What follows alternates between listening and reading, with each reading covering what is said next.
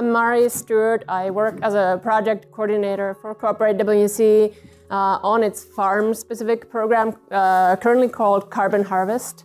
It's a brand new program that we've only been working on since October of last year, and it's still in its early stages. But essentially, I believe we'll come to talk about Carbon Harvest a bit more today. But in brief, it is an initiative to develop a sort of cooperatively funded regenerative farming sort of sponsorship program based on regional carbon offsets and ways of connecting community and different stakeholders in our area to help scale up regenerative farming or carbon farming in our area. I am an ecological landscaper and educator. My previous career was in academia until I wanted to do something more hands-on. So now I get to do that. And what I wanted to share with you, just the way Zev shared kind of these little vignettes of examples of how cooperative farming-related projects have worked, I wanted to share a kind of more extended vignette related to something that I'm really passionate about. Because often when we think about, everybody is on board with local food, because food is it's something we consume every day and it's more accessible to us. But another, something that comes from the land that we are involved in every day is fiber in terms of our clothes and textiles. But it's something that we think of less because I think as consumer society, we've become so much more estranged from the process of transforming or even engaging in fiber and making clothing. Just 3-4 generations ago, villages and families, they would be involved in making some of their own clothing, weaving the cloth, spinning the yarn, dyeing, and then, knitting in winter evenings and whatnot. And we've become very quickly removed from all of that, and very few of us feel empowered to be involved in that. So I want to bring this idea of fiber, not because we want to have a focus on fiber today necessarily, but kind of just ignite our imaginations in terms of what's possible. And I will bring an example from a specific organization called FiberShed. FiberShed, with a capital F, is an organization, it's a nonprofit based in California. FiberShed, as with a lowercase f, is just kind of analogous to a watershed or a food shed. So in brief, it's the geographical area from which a community gets its textiles and clothing. And to us, that's almost like not even a concept because our clothing comes from China or Vietnam or whatever the tag in the back of our shirt says. So I want to share an example of this organization that I've had a chance to collaborate with and have been a big fan of for a few years. So FiberShed, the California nonprofit, started I think around 2011, 2012, when the founder, Rebecca Burgess, decided she would take a 1-year-long local wardrobe vow, sort of like you can take a local food vow. And she would only wear fiber that was farmed, milled, woven, dyed, and sewn within 150-mile radius of her front doorstep in San Geronimo, California. And of course, in order to do that, she couldn't pull that off alone. She had to start connecting to people. Who here is growing hemp or cotton? Who has sheep or goats or alpaca? Who knows how to weave cloth? What are the fiber mills in the area? Who are the dyers? What are the dye plants? Who are the clothing designers? And so it started as this personal project. And in the course of that year, she of course started connecting all the dots of where's the fiber mill? Where's the dye garden? Where are the sheep? Who are the sheep farmers? And so by the end of the year, it had become a community-based project where they realized we could start recreating a regional fiber economy, something that most parts of the world have just lost because of cheap clothing import, mostly produced in low-income countries, often really ecologically responsible. So the textile industry, after agriculture, is the #1 polluter of fresh waterways. And many of you may have seen documentaries of the horrendous effects of textile factories in Asia in particular. So how could we do this differently? And to realize it's not just a pipe dream, this can be done. So in the 7 or so years since that project, FiberShed has grown into a nonprofit and a movement. And it actually now has affiliate programs in other parts of the world. And essentially, it is just a network. So today we're talking about cooperatives. It doesn't, strictly speaking, have a cooperative economic structure. It's a nonprofit, but it is a network. And for example, on the Fibershed website, you can go to the Fibershed marketplace, and there all the the farmers, the artisans, the millers, and weavers who are members of Fibershed can sell their products. So it also supports the members in terms of getting their stuff to people.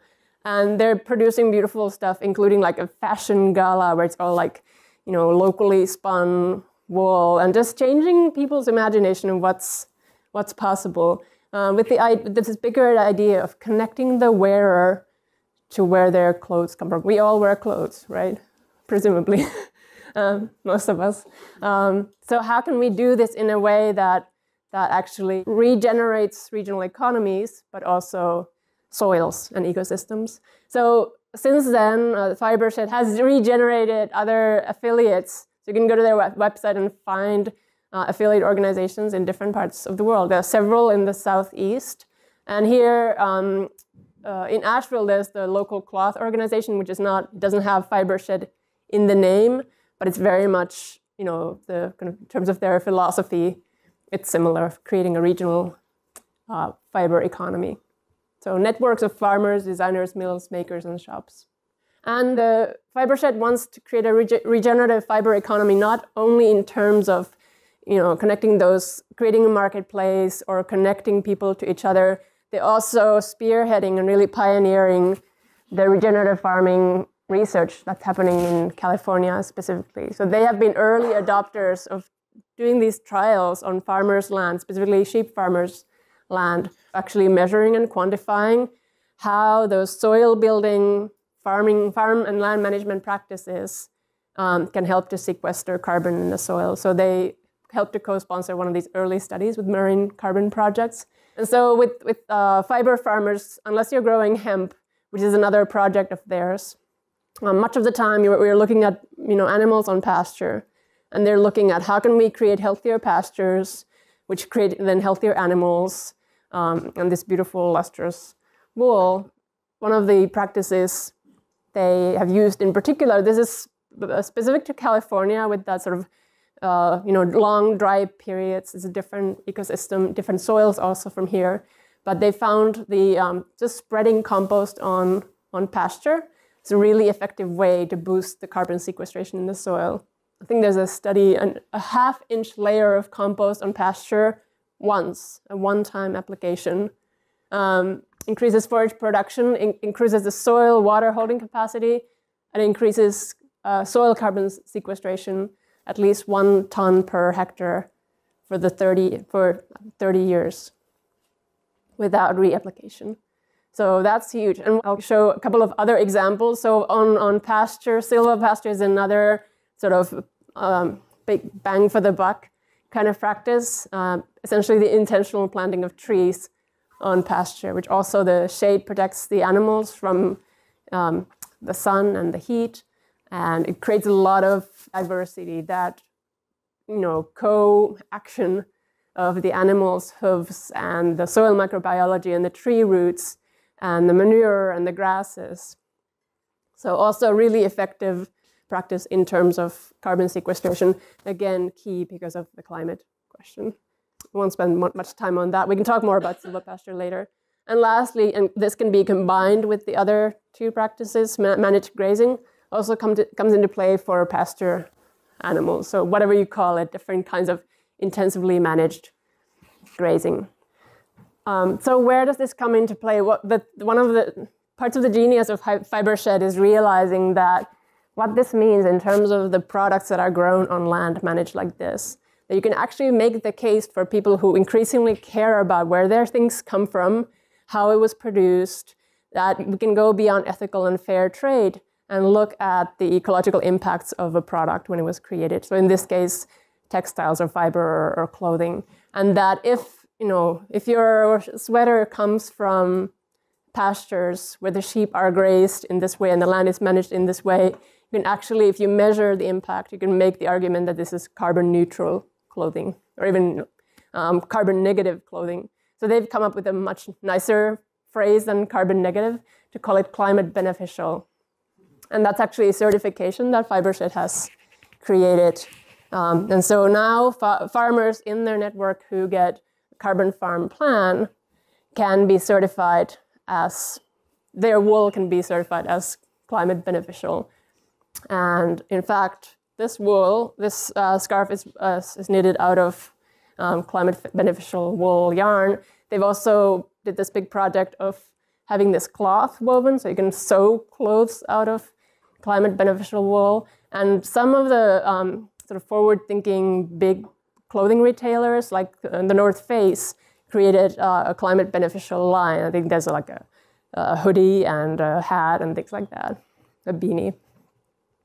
So in this way, it connects with our everyday consumption. I won't spend a ton of time on this, but I had the opportunity to design one of these early carbon farm plans for a small fiber farm that's in the FiberShed network. Actually, this yarn comes from this land. So that was a cool project in California. And again, for this plan, I specifically integrated a lot of the silvopasture idea, a lot of planting perennials, which then on pasture itself, including also hedgerows. And so just getting more of those perennial roots in the soil, intentionally rotating the animals across through the paddocks, and just getting a lot of carbon pumped into the soil.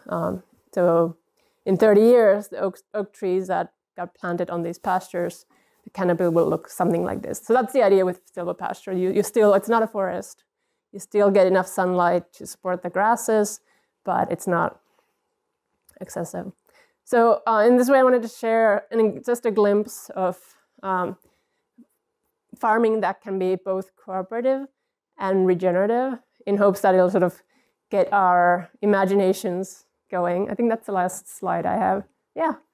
Do you know of any hemp processing for fiber plants around this area? So the closest, I forget which state it is. It's not Kansas, Kentucky, I think, or Tennessee. FiberShed has done a lot of research on hemp processing. I think it was in Kentucky. And so I'm not personally aware of hemp processing mills here. So you might inquire from I think it's called the Kentucky Fiber Project. And they might know of colleagues in the area. So that's another opportunity where, hemp can be grown regeneratively as well. And what about cotton? Is cotton, as far as I know, it seems.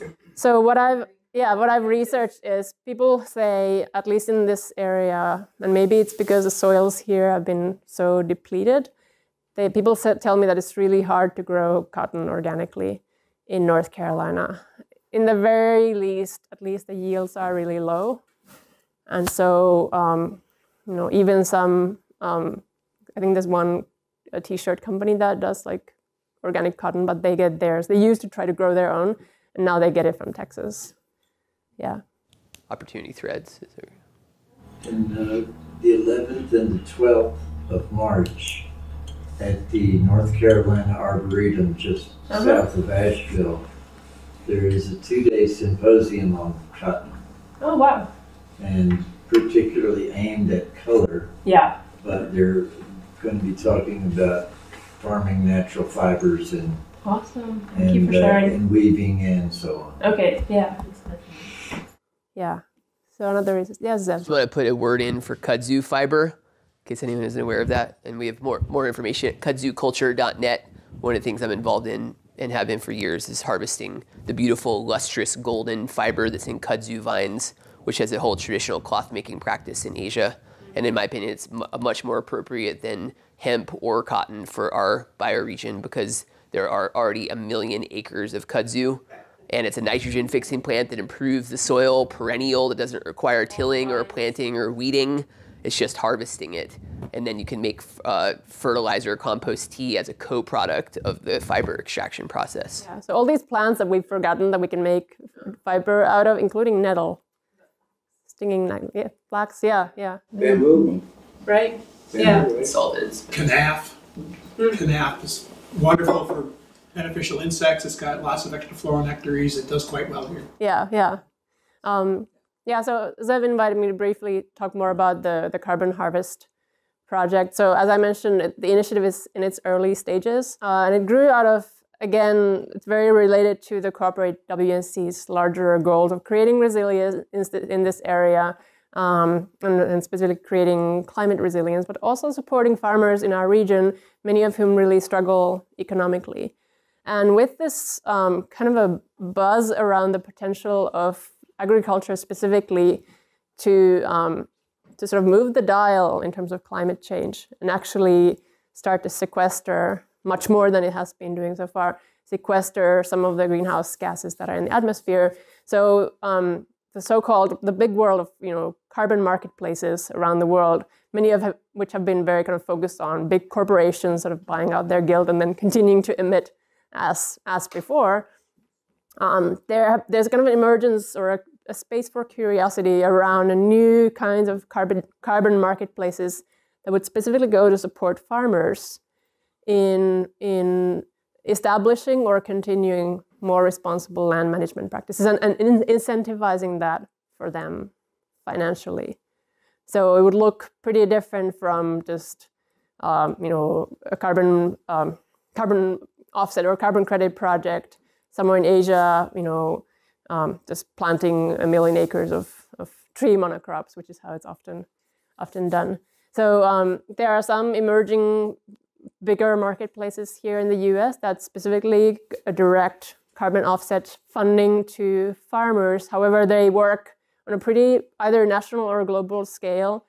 The contributions remain pretty anonymous, and these are mostly annual commodity crop farmers in the Midwest, for example. So as part of Co-operate WNC, we have been working on an initiative to create something like this, but that it would be regional, with the idea that individual organizations or businesses here in Western North Carolina could make contributions to offset their carbon emissions, and maybe we'll frame it more broadly as kind of ecosystem services credits, looking at the total health of an ecosystem, not just focus on carbon. But these contributions would go to a fund that then helps to sponsor more carbon sequestering projects, primarily different forms of agroforestry on local landowners and farmers' land. So that's the idea in a nutshell, with the hope that it would help to connect farmers and landowners on the one hand, local businesses and organizations, as well as individuals, to create kind of this sense of sort of common stewardship over the land we live on, create more of a connection between urban eaters and farmers in our surrounding landscapes. And so we are in the process of conducting a few kind of stakeholder events.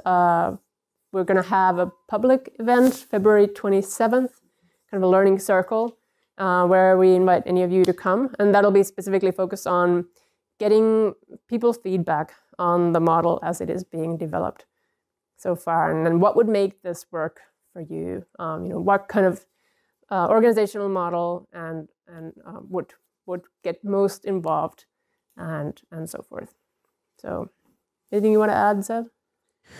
The only thing to add that comes to mind is just from the farmer's point of view, why I'm so excited about carbon harvest, and that having worked with lots of landowners and seen that people, like, for instance, someone has a 10-acre pasture and we talk about permaculture ideas for it, and like, this would be great to convert this to a silvopasture, but it's going to cost thousands of dollars to buy the trees to convert that to a silvopasture, the trees to plant in the pasture, and then to tend the trees for 3 to 5 years until they get big enough that deer won't kill them. And that's all labor and fencing materials and possibly irrigation costs, like all these expenses and energy inputs. And a lot of farmers are already hand to mouth and don't have the spare resources to do that.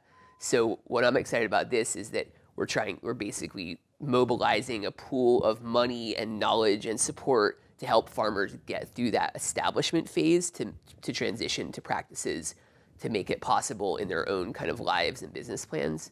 And so I anticipate that if we can get that flow going, it could really amplify the scale of successful agroforestry and carbon sequestering farming in our region, and help farmers to have success with their own farming lives.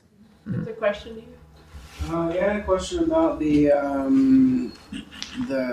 like local fibers and trying to make that more of a thing. Like how, because it seems like at least with local food, lots of times just like the price for local food is always a lot more, and it's like kind of unreachable by, you know, your standard, your normal income. Like how does that compare with like the local fibers as well? Like what kind of work has been done to like make that accessible to everyone? So good question. There are parallels there for sure. And again, it's when you realize how much work goes into the entire process of transforming a plant or the wool of an animal into a garment, and how our existing cheap, fast fashion system is only possible because of the really poor working conditions and low wages of garment factory workers in really poor countries.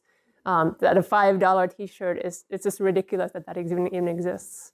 So Rebecca Burgess, I've heard her say, she spoke at an event, and she talked about this requires kind of a change of mindset of start moving away from that fast fashion of like buy and throw away, get a new wardrobe for each season, because you can, why not? That costs money too, and invest, and instead start thinking of what is durable, what is made with good, with good skill and good things, it doesn't fall apart next year or after a few washes. And think of clothing as an investment. So she talked about the value of a $300 shirt, actually $300 shirt that you pay for because it's a proper living wage for the people who are involved in making it with care and with artisan skills. But then it's become something that you wear for 30 years. Or you pass it on as a heirloom item to your children. So it's just changing that mentality of, people used to have one or two outfits, right? One for Sunday and one for working. Not much more than that. So it's all about changing the mindset. But yeah, that question of access and equitable participation remains a live question. I think I want to make sure that Pat gets... Well, actually, I want to make a comment in this discussion, though. Burnsville had a sock factory, and it went out of business really quickly because it was a family business, and the man who maintained it died of a heart attack. And, I mean, if we had the mutual aid movement going that we have now, I might have tried to make something happen to try and save it. Because the wife of the man who died was like, he was the only one who knew how to run it. And I was just thinking, Barron could figure it out. I know people have figured that part out, but they were just totally in the process of liquidating it. It was gone, and we're losing all of our industrial capacity. We've lost almost all of it already. But we should think in terms of, can we come together to save those things? But the thing that I could have immediately answered about the cost, I bought socks, right? And the socks I bought, a bunch of them were socks that were made for the North Carolina State Troopers. And I don't know how they stayed in business, because I bought like enough that I thought was going to be a supply for like 5 years, given that wool socks, which is what I like to wear in the wintertime, tend to wear out after 2 years. I still have a 5-gallon bucket sealed so moths or mice can't get to them, and I haven't touched it. My socks, 5 years later, like I think 3 pairs have developed small holes. A 5-gallon bucket full of socks. I have a 5-gallon bucket full of socks. Yeah. Like so. What I realize now is a Y2K. lifetime supply of socks. I thought I was getting, like 5 or 8 years worth of socks. I realize now I have a lifetime supply of socks. They're durable. Because of how they're made. So it's cost has got something to do with that. Yeah. I just wanted to jump in before Patryk goes into, he's going to tell us fully on that last comment that Patryk made about the sock factory and it going out of business because the guy had a heart attack, probably because he was up sewing socks all night long. Well, fixing sock machines. Yeah, fixing sock machines. Probably drive you really crazy. But this is one of the benefits of the worker-owned cooperative business movement that isn't talked about as much is the longevity of businesses that are worker-owned co-ops as opposed to privately owned businesses. when you have a small or mid-scale business, if you just have, say, what's often true, a single visionary or a couple or a family even owning a business, and then something happens to that person or couple or small family, that business often just folds, right? It's not a resilient business model. The knowledge and relationships and power structure is so top-heavy that it just can get toppled. But with worker-owned businesses, you're setting things up much better for long-term knowledge transfer and transfer of power structures because the power is already shared. And so if you have some people's lives change or die or whatever, the whole thing is a lot more resilient. So especially as we're looking at long-term businesses, which all kinds of regenerative permaculture farming type stuff need to be the long game, looking at the 50, 100, 150-year time span, worker-owned businesses are just inherently more appropriate for that kind of approach. Yeah. Okay. Thanks. And actually, one more comment on what Mari was saying when she was saying that the network she was showing wasn't like cooperative. It's like we don't have to really say, oh, something isn't mutual aid if it's not in the cooperative model or if it's not like socialist or whatever. None of those things matter. It's about community connection and community involvement and community trust and an ethic. I mean, to me, the perfect example is like the Amish communities where, you know, they don't have like a built-in, like, you know, rule to do, but they just come together and they help each other. You know? And it's interesting to me that when you were talking about the stuff that the Ager family did, there's another farm that's also there, Flying Cloud Farm, is also in that family's land, and Annie is from that family. And Isaiah bought strawberries one time, and he offered me to buy in on them, and we both got like 5,000 strawberries. And I saw him every week at the market, but about 2 weeks later, he said, so you got them all in? I said, no, I'm nowhere near have them all in, right? I said, what about you? Oh, we got them in about 2 hours. Like, what? And said, anytime we got a project, people just come, you know? So that spirit is still there, you know? Because, you know, and that's a big part of what we have lost, and maybe one of the hardest things for us to rebuild is that spirit. I mean, there's good stuff happening in lots of places. Silo has an ongoing crop mob thing that happens every year, and they're calling it swarms now. And so that those kinds of ethics, we can rebuild them, and we want to work on rebuilding them.